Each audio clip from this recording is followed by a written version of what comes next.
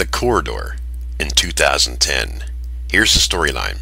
5 friends go on a weekend excursion take a path into the forest that leads to death and destruction. Directed by Evan Kelly, written by Josh MacDonald. Released March 30th.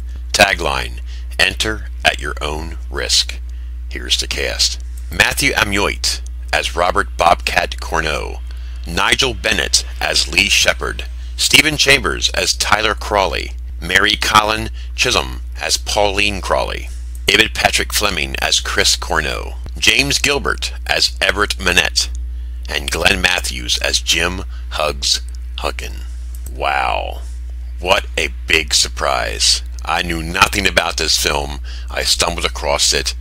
And I'm telling you something. Woods horror with snow. Now, before I go any farther, this film is very different than what I've seen. It's just way different.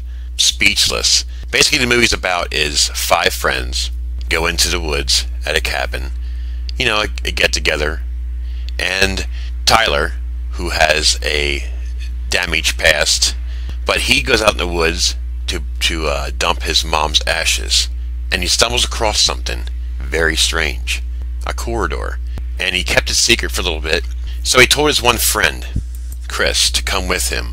Well, Chris didn't trust him because of his past, and he brings the rest of the gang along. Well, they all end up in this corridor. Everett took it one step too far, and what happens is it starts affecting the mind. Well, it turns out they all turn on each other.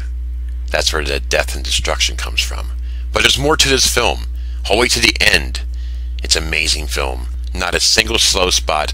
If you like woods horror, snow, something different, trust me, it's different than what I've seen, and I've been doing this for almost 2 years.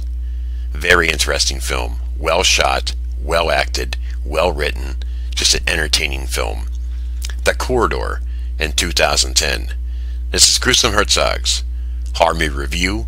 I give this film a 7 out of 10. I really enjoyed it. It's different, new, fresh, and very interesting, with a spine-tingling end that I did not see coming. This is Gruesome Herzog's Horror Movie Review, and I'm out of here. More info on me, check out scottguider.net.